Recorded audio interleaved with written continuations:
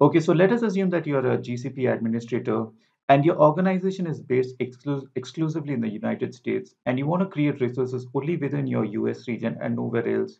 So, how would you deal with a situation like that? So, you know that GCP is a global network and you can create resources in multiple regions across the world. So, if you want to restrict resources from being created in a certain region, then what you would need to do is you need to open your organization policy. So, let's do that. So, let's go to your IAM.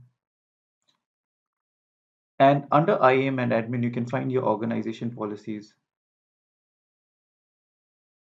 So organization policies lets you constrain access to resources at and below the organization folder and at the project level. So you can edit restrictions on the policy detail page. So here are a list of all the policies that you can use. So these policies are applicable both at the organization level. So currently I'm at my organization. You can set it at a project level also. So you can just click on one of these projects. And you can see that at the project level too, the same policies apply. So if you want to, let's say, restrict resources or restrict resources from being created only for a certain project, then you can go to that particular project and do the same at the project level as well. But from our point of view, what we need to do is we need to go to the organization.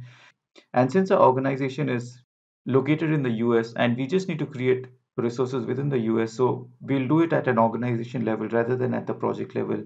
So this would be applicable for all the projects within this organization. So let's choose the correct policy. So let's choose restrict. So what we need to choose is this particular policy, which restricts location from being created in different regions. So let's open this and let's open this particular. So here what you need to do is currently it allows all resources to be created in any region. So let's click on edit here. So here what you need to choose is basically customize. And here you need to add a rule. So here what I need to choose is a custom rule. And that will just allow resources from being created in a particular region. Now here what you would do is you would need to give all the regions within the US. However, there is a simpler way to do this. That is using something called as a value group. So let's open this value group. So if you open this value group, you can see that a value group is a collection of groups and locations that are curated by Google to provide a simple way to define your resource location.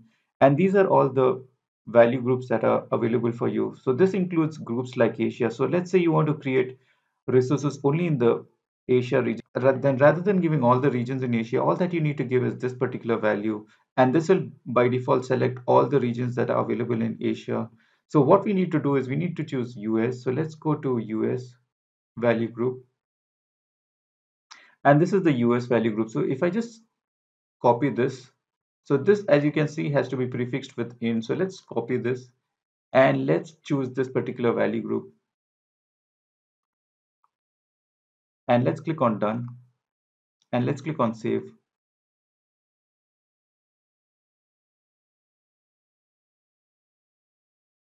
So what it does now is it allows resources to be created only in these regions, and these are all US based regions. So we have created a policy. Now let's go to a project and let's see whether we can create resources in any other region. So let's go to, let's say, one of these projects and let's go to create instance. So let's go to instance, VM instances.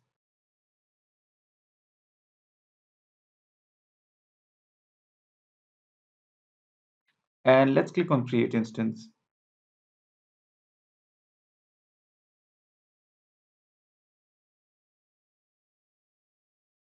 And if you choose the regions, you can see only America is available. So all the other regions have been completely removed from the UI itself. So you can't create a virtual machine in any other region apart from the US.